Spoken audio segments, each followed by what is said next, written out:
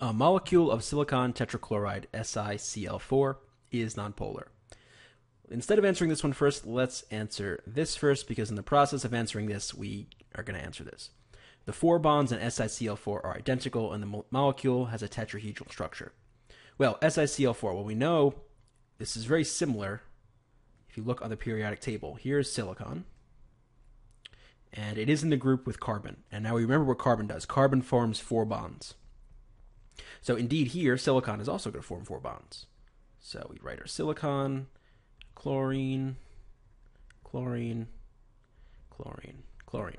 So what is this? Well, this indeed, just like with carbon, is the tetrahedral shape. So this is true. With the tetrahedral shape, all of the bonds are the same. It's all bonded to chlorine.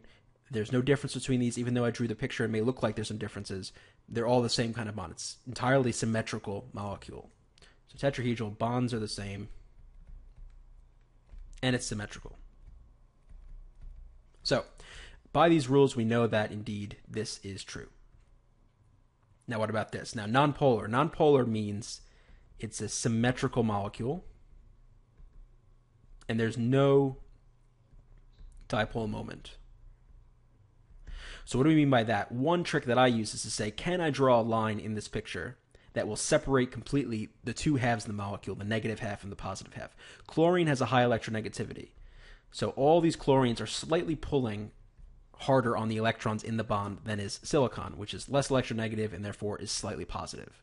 So notice the ends of this molecule are slightly negative, the middle is slightly positive, but there's no line I could draw, as you can see, that will completely separate the negatives from the positives, right? This central atom is just completely surrounded, symmetrically so, by the chlorine. So you can't get the dipole moment. You can't split it into halves, right? Polar would mean it would be asymmetrical, and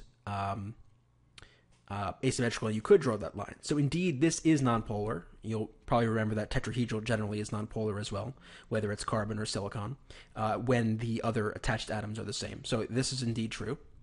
And as you might expect, this is a CE, because this whole discussion we had before explains why it's nonpolar. Right? We can't really understand why it's nonpolar until we understand what's being discussed in this part.